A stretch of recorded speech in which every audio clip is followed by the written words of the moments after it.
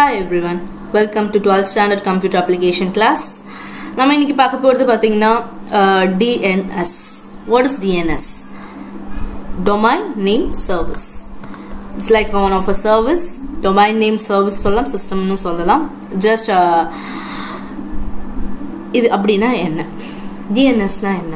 எதுக்காக யூஸ் ஆகுது? எதுல யூஸ் ஆகுது? Just we will see. இல்ல பாத்தீங்கன்னா normal introduction la enna kuduthirukanga it is difficult for IP maintain பண்றது like இங்க ஒரு example நல்ல beautiful example கொடுத்திருக்காங்க பாருங்க. It is difficult for the individual member for a IP address to access an web service.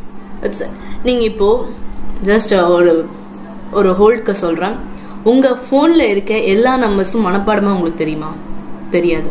ஆனா உங்க நேமோட save பண்ணி வச்சிருப்பீங்க. just like that. இப்போ நீங்க ஒரு வெப்சைட் தேடுறீங்கன்னா உங்க வெப்சைட் நேமை வச்சு நீங்க சர்ச் பண்ணீங்கன்னா டக்குன்னு வந்துடும். ஆனா ஒரு ஐடி வச்சு சர்ச் பண்ணீங்கன்னா அதை எடுத்து கரெக்டான ஐடி போட்டுன்றது ரொம்ப கஷ்டமா இருக்கும். அதுதான். ஸோ அந்த ஐடிக்கு which means ஐபி அட்ரஸ்னா என்ன சொன்னேன்னா, நான் ஒரு ஃபோன்ல ஒரு யூனிக்கா ஒரு ஐபி அட்ரஸ் கிரியேட் ஆயிருக்கும். இப்போ நீங்க ஒரு மெசேஜ் பாஸ் பண்றீங்கன்னா அந்த இடத்துல ஒரு ஐபி அட்ரஸ் ஃபார்ம் ஆயிருக்கும். அந்த ஐபி அட்ரஸ் தான். அந்த ஐபி அட்ரஸ் வந்து நம்ம உட்காந்து ஞாபகம் வச்சிருக்க முடியாது. இட்ஸ் லைக் ஒரு வெப்சைட்டா கிரியேட் பண்ணி. So that domain names are created. அதனால தான் மேப்டு வித் ஐபி அட்ரஸ். இதுதான் முக்கியமான point. The domain names where created and mapped with IP address. And the IP ki in the domain name சொல்லிட்டு like a phone book we have been contact numbers stored under respective names accessed by a contact names. அதே மாதிரி தான் domain name systems DNS maintain all the directories of a domain names, host names and help us to access a website. ஒரு website போறீங்கன்னா அந்த வெப்சைட்க்கு ஒரு யூனிக்கான domain name, which means IP address இருக்கும். அந்த domain name யாரும் யூஸும் பண்ண மாட்டாங்க. அதுதான் ப்ராப்ளம். ஓகேங்களா? அப்போ இங்க யூஸ் ஆகுது பாத்தீங்கன்னா ஐபி. பேக் எண்டா வந்து ஐபி இருக்கு, ஃப்ரண்ட் எண்டா நம்மளுக்கான டொமைன் நேம் தெரியும். அதுதான் டொமைன் நேம் சர்வீஸ்ன்னு சொல்லுவாங்க. It's one of the application layer. காரணம் வந்து நம்ம வெப்சைட்க்கு வெளியே வந்துடும். யூசேஜ் மீன்ஸ் யூசர் வந்து யூஸ் பண்றாங்க, அதுதான் வந்து டொமைன் நேம். அது வந்து எந்த லேயர்ல வரும்னா அப்ளிகேஷன் லேயர்ல தான் வரும். ஓகேங்களா? அதுதான் ஓவர் வியூல சொல்லியிருப்பாங்க. ஜஸ்ட் லைக் ஒரு எக்ஸாம்பிள் பாருங்க. For communication takes place, the information should pass through 7 layers. அந்த 7 லேயர்ஸும் பாஸ் பண்ணி லாஸ்ட் அப்ளிகேஷன் லேயர்ல தான் வந்து நிற்கும். அந்த அப்ளிகேஷன்ல தான் இப்போ www.tmsschools.government.com அதோட ஐபி பாத்தீங்கன்னா இதுதான். ஓகேங்களா? சர்வர் போயிட்டு இது வந்து DNS சர்வர். DNS சர்வர்ல இருந்து நம்மளுக்கான சர்வர் போகும். ஆனா அதுக்கு முன்னாடி ஒரு DNS சர்வர். அந்த DNS சர்வர்ல எல்லா ஐபி அட்ரஸும் ஸ்டோர் ஆயிருக்கும். ஒவ்வொரு ஐபி அட்ரஸ் நீங்க இப்போ ஒரு டொமைன் வாங்குறீங்கனாலும் உங்க பேர்ல ஒரு டொமைன் வாங்க. டொமைன்னா என்னன்னு கேட்டீங்கன்னா லைக் வெப்சைட். ஒரு வெப்சைட் கிரியேட் பண்றீங்க, அதை ஹோஸ்ட் பண்றீங்க. அப்போ வந்து அங்க ஒரு ஐபி இருக்கும். அது நம்மளுக்கு தெரியாது. ஆனா நம்மளுக்கு வெளியே காமிக்கிறது பாத்தீங்கன்னா டொமைன் நேம். ஓகேங்களா? ஜஸ்ட் ஒரு வெப்சைட். இப்போ எங்க வெப்சைட்டே எடுத்துக்கோங்க, www.aakkamgroups.com இருக்குன்னா அந்த வெப்சைட்ல பாத்தீங்கன்னா ஒரு ஐபி இருக்கும். அது எங்களுக்கே தெரியும். அது வந்து எங்க சர்வருக்கும் எங்க யூசர்ஸ்க்கு மட்டும்தான் தெரியும். ஆனா உங்களோட usage means you are students or something, உங்களுக்கு நீங்க பாக்குறவங்களுக்கு அது தெரியாது. ஆனா நம்மளுக்கு தெரியாது பாத்தீங்கன்னா டொமைன் நேம். ஓகேங்களா? வாட் இஸ் அதுல தான் ஐபி அட்ரஸ்னா என்ன?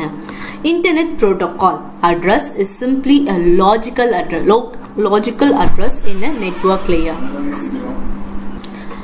IP address is also used to find the host name in the whole network. அந்த host name வச்சு தான் நம்ம ஃபைண்ட் பண்ணுவோம். ஐபி அட்ரஸ் வச்சு நம்ம ஃபைண்ட் பண்ணனும்னா ரொம்ப கஷ்டம். ஒரு நம்பர் மாறிச்சாலும் போச்சு. அதுதான் due to increase in number of system in the networks. அதனால தான் இங்க கொண்டு வந்தாங்க. they need more address to address method. இல்ல வந்து நிறைய அட்ரஸ் வர நாங்க கொஞ்சம் வந்து ஐபில இருந்து IPv4 IPv6 அப்படின்றது டிரான்ஸ்ஃபர் ஆகும். What is IPv4, what is IPv6 என்றது நம்ம பார்க்கலாம். ஓகேங்களா? What is IP? நார்மலா ஐபி பாத்தீங்கன்னா இங்க கொடுத்திருக்காங்க. ஆனா IPv4னா என்னன்னா 32 பிட். What is 32 bits? அந்த ஒரு பிட்ஸ் இவ்வளவு பிட்ஸ் தான் அதுக்குள்ள வந்து ஷேர் ஆக முடியும். அதுக்கு மேல போகாது. அப்போ வந்து 32 பிட்ஸ்ல இருக்கிறது பாத்தீங்கன்னா IPv4ல வரும். அதுக்கு மேல ஜஸ்ட் லைக் அது பாருங்க, அதுக்கு மேல பாத்தீங்கன்னா 128 bit 32 bit அதில் பண்ண முடியும். IPv6 அதை விட கொஞ்சம் பெருசு, ஹோஸ்ட் பண்ணுறதுக்கு ரொம்ப நிறைய இருக்கும், 122 பிட்டாக இருக்கும். இங்கே பாருங்கள் மேலே IPv4ல பார்த்தீங்கன்னா கொஞ்சம் கம்மியாக தான் பண்ண முடியும். விச் மீன்ஸ் நீங்கள் நிறைய சர்வரில் அடக்க முடியாது, அந்த வெப்சைட்குள்ளே நிறைய அடக்க முடியாது, கொஞ்சம் மினிமம் ஆஃப் தேங்க்ஸ். அதை வந்து ஓவர் கம் பண்ணுறதுக்கு தான் IPv4 டேட் அட்ரஸ் கொண்டு வந்தாங்க. அதில் பார்த்தீங்கன்னா we can 128 பிட்ஸ் வரைக்கும் நம்ம யூஸ் பண்ணலாம். அதில் தான் யூனிஃபார்ம் ரிசோர்ஸ் லொக்கேட்டர், அதுதான் என்னன்னு சொல்லுவாங்கன்னா URL. இப்போ நீங்கள் ஏதாச்சும் ஒரு டைப் பண்ணுறீங்கனாவே மேலே பார்த்தீங்கன்னா ஒரு URL ஃபார்ம் ஆகும், இதுதான் URLன்னு சொல்லுவாங்க. HTTP நம்ம முன்னே பார்த்தோம், HTTPS. HTTP என்னன்னா செக்யூர்ட் இல்லாதது, HTTPS இது செக்யூர்ட் இல்லாதது, HTTPS வந்து செக்யூர்டோட இருக்கிறது. இது வந்து டொமைன் நேம், இதுதான் டொமைன் நேம். இது வந்து ஃபோல்டர், சாரி இது வந்து டொமைன் நேம், இது வந்து folder. Just a minute.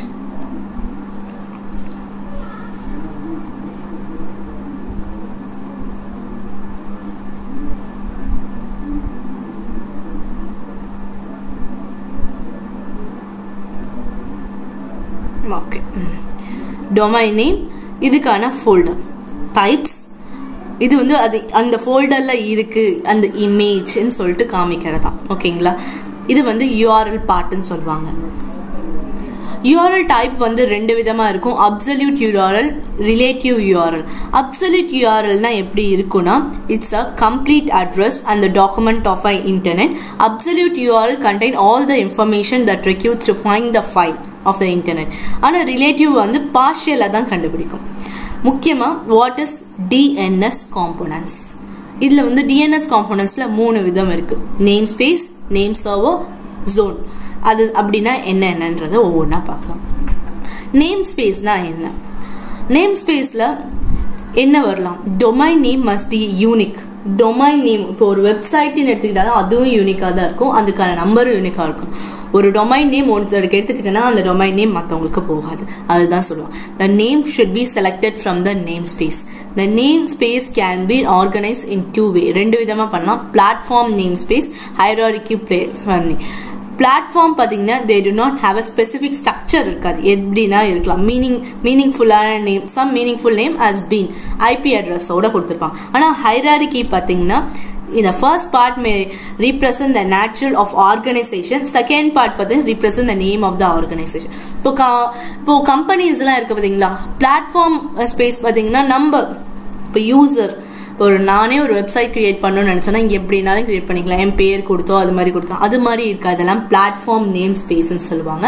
Hierarchy name ஸ்பேஸ்ன்றது சொல்றது எதுக்குன்னா இட்ஸ் லைக் நம்ம கம்பெனி, ஒரு கம்பெனில ஒர்க் பண்றோம், அந்த கம்பெனியோட நேம் வச்சு கொடுப்பாங்க, அதுதான் ஹைரார்கின்னு சொல்லுவாங்க. ஓகேங்களா, நேம் ஸ்பேஸ்ல ஃபர்ஸ்ட் அதோட பார்ட் பாத்தீங்கன்னா டொமைன் நேம் ஸ்பேஸ்ன்னு சொல்லுவாங்க. அதுன்னா என்ன? Was design to achieve the ஹைரார்கிக்காக use பண்ணாங்க. காரணம் பிஸ்னஸ். இப்போ நம்ம வந்து கிரியேட் பண்றது ஏதோ ஒரு பொழுதுபோக்குக்காக கிரியேட் பண்ணுவோம், லைக் சும்மா கிரியேட் பண்ணி பார்க்கலாம். ஆனால் பிஸ்னஸ் ஃபீல்டில் பண்ணுறவங்களுக்கு நிறைய ஸ்டெப்ஸ், நிறைய ப்ராப்ளம்ஸ் வரலாம். அது எல்லாத்தையும் ஓவர் கம் பண்ணுறதுக்கு தான் டொமைன் நேம் சர்வீஸ். அதுக்கான ரூட் ரொம்ப பெருசாக போகும். ஏன்னா வந்து ஒருத்தர் மட்டும் இந்த வெப்சைட் யூஸ் பண்ண மாட்டாங்க. நான் இப்போ ஒரு கிரியேட் பண்ணியிருக்கேன், மீன்ஸ் ஃபர்ஸ்ட் இதில் பார்த்தீங்கன்னா பிளாட்ஃபார்ம் நேம் ஸ்பேஸ் நான் ஒன்று கிரியேட் பண்ணியிருக்கேன். இது வந்து ஏன்னா ஒரு சரௌண்டிங்ஸில் ஒரு 100 பேர் பார்ப்பாங்களா, அதுக்கு மேலே பார்க்க சான்சஸ் இல்லை. ஆனால் ஹைரார்கி பார்த்தீங்கன்னா இட்ஸ் கம்பெனி யூசேஜ். அந்த கம்பெனி யூசேஜில் பண்ணும்போது it's n number of peoples வந்து என்னோட வெப்சைட், அவங்களோட வெப்சைட்ஸை பார்க்கலாம். அப்போ வந்து நிறைய ரூட்ஸ், நிறைய ஃபார்மேஷன் ஆகும். அதில் வந்து அந்த ப்ராப்ளம்ஸ் எல்லாமே ரூட் வைஸ் வரும், ரூட்டா பிரிஞ்சுக்கிட்டே இருக்கு. இவங்க இதுக்குள்ள பார்த்துருக்காங்க, இவங்க மூலமா அது பார்த்துருக்காங்க அப்படின்னு சொல்றோம். What is mean by label? லேபிள்னா என்ன? It is string which can be maximum of 16 character. Each node in a level should be differentiate. Domain name இவ்வளவு தான் இருக்கணும்ன்றது ஒர்க்ஸ் பண்ணியிருப்பாங்க. இப்போ நீங்களே ஏதாவது டொமைன் சூஸ் பண்ணி இவ்வளோ தான் இருக்கணும், இதுக்கு மேலே போகக்கூடாது. அதுதான் வந்து 63 கேரக்டர்ஸோட இருக்கணும். Domain is a sub tree of domain name service tree. ஓகேங்களா, அது வந்து ஃபர்தரா டிவைடட் சப் டொமைன்ஸ் அப்படின்றது டிவைட் இருக்கு.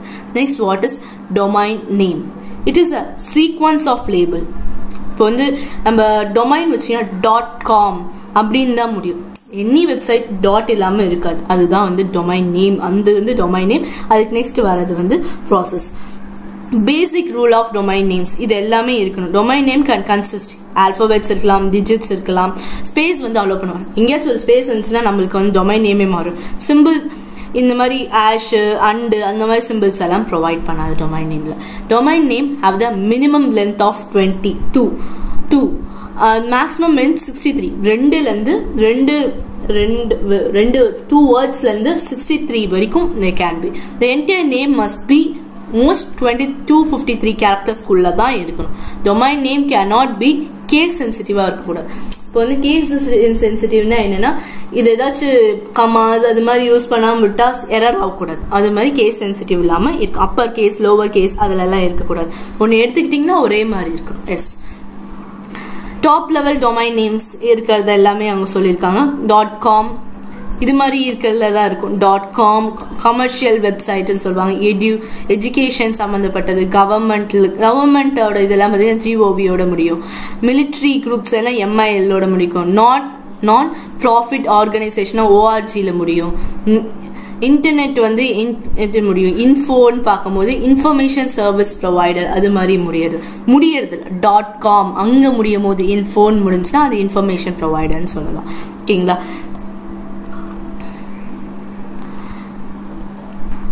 country top level domain names பார்த்தீங்கன்னா country wise domain names கொடுத்துருக்காங்க. நம்ம இந்தியாவில் எடுத்துக்கிட்டீங்கன்னா இந்தியாவுக்கு இப்படி யூஸ் பண்ணுவாங்க. யூஎஸ்க்கு இதெல்லாம் நீங்களே பார்த்துருப்பீங்க. இது Singapore, Japan, Pakistan, China, Bangladesh, Sri Lanka, Australia, Canada, UK, France இதெல்லாம் இது மாதிரி தான் யூஸ் பண்ணுவாங்க. இந்த மாதிரி டொமைன் நேம்ஸ் தான் அவங்க யூஸ் பண்ணுவாங்க. நெக்ஸ்ட் பார்த்தீங்கன்னா நேமோட சர்வர். ஒவ்வொரு நேம்க்கும் ஒவ்வொரு சர்வர்ஸ் இருப்பாங்க. இப்போ நாங்க வந்து யூஸ் பண்ற ஒரு சர்வர் வச்சு அந்த சர்வர்ல மட்டும்தான் அங்க வந்து இருக்கும். ஆனா அந்த சர்வர் வந்து கனெக்டட் வித் சேட்டலைட். ஒவ்வொரு சர்வர்ஸும் கனெக்டட் வித் சேட்டலைட் தான். ஒவ்வொரு டொமைன் சர்வீஸ் மெயின் பார்ட் வந்து சர்வர் தான். சர்வர் எல்லாம் ஜஸ்ட் நம்ம இப்போ ஒரு டைப் பண்றேன், அது எங்க போகும்னா ஃபர்ஸ்ட் வந்து டொமைன், டக்குன்னு அடுத்த நிமிஷம் பாத்தீங்கன்னா சர்வருக்கு தான் போகும். சர்வர் போயிட்டு சேட்டலைட் போயிட்டு அது இருக்கான்னு செக் பண்ணி திரும்பியும் சேட்டலைட்ல இருந்து சர்வருக்கு வந்து சர்வர்ல இருந்து நமக்கு திரும்பியும் ரெஸ்பான்ஸ் வரும். ஜஸ்ட் a fraction of secondல தான் அது நடக்கும். ஓகேங்களா? That is the process. இங்கேயும் அதே மாதிரி தான் கொடுத்துருக்காங்க பாருங்க. ஜஸ்ட் லைக் அ வெப் சர்வர். இங்க சேட்டலைட் கொடுக்கல, அவ்வளவுதான் வித்தியாசம், வேற எதுவுமே இல்லை. ஒரு system local system web server அது மூலமா போயிட்டு ஆத்தரைசேஷன் வாங்கிட்டு திரும்பியும் வந்து நம்மளுக்கு வந்து திரும்பியும் சிஸ்டம் கொடுக்குறோம். Zone. Next பாத்தீங்கன்னா what is zone? The entire namespace is divided into many different zones. It's an area up to which a server has access. எப்படி access பண்றது? Zone is defined a group of continuous domain and subdomains.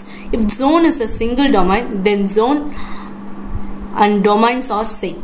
Zoneum domainum same-ஆ இருக்கும். இப்போ வந்து single domain-ஆ இருந்துச்சுன்னா every zone has a server which contain a database. அதுதான் நார்மலா ஜோன்னு சொல்லுவோம். Called zone file.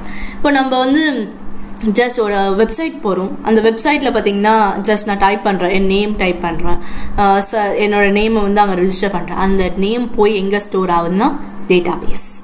அந்த டேட்டாபேஸ் தான் ஜோனுன்னு சொல்லுவாங்க. ஓகேங்களா? அது வந்து காப்பியாக வர்றது தான் ஜோன். நெக்ஸ்ட் பார்த்தீங்கன்னா resolver. What is mean by resolver? Domain name system client server application தான் எனக்கு தெரிஞ்ச வரைக்கும். நீங்க இப்போ வந்து ஏதாச்சும் ஒரு வெப்சைட்ல ஏதாவது தேடுறீங்கன்னா அவங்க வந்து சர்வர், நீங்க வந்து கிளைண்ட். அதுதான் அந்த ஆப்ரேஷன் நடக்கும் போது தான் லோக்கல் ப்ராசஸ்ல நடக்கும். இங்க பாருங்க, அதுக்கு ஒரு பியூட்டிஃபுல் எக்ஸாம்பிள் இருக்கு. ப்ரௌசர், ரிசால்வர், லோக்கல் சர்வர், அதுக்குள்ள ஆன்சர்ஸ். எந்த ரூட்டுக்குனாலும் போய்க்கலாம். ரூட் சர்வர்ஸ் இருக்கலாம், யாருக்குனாலும் போய் ஆன்சர்ஸ் கேட்டு திரும்பியும் ரிட்டர்னும் வரும் உங்களுக்கு. அதுதான் ப்ராசஸ். இதுதான் ஒர்க்கிங் ஸ்ட்ரக்சர். இப்போ நம்ம ஒரு டைப் பண்றோம், ஒரு வெப்சைட் நேமை டைப் பண்றோம். அதுல பாத்தீங்கன்னா டொமைன் நேம் இருக்கும். டைப் பண்ண உடனே அங்க ஐடி செக் பண்ணிட்டு டொமைன் சர்வருக்கு போகும்.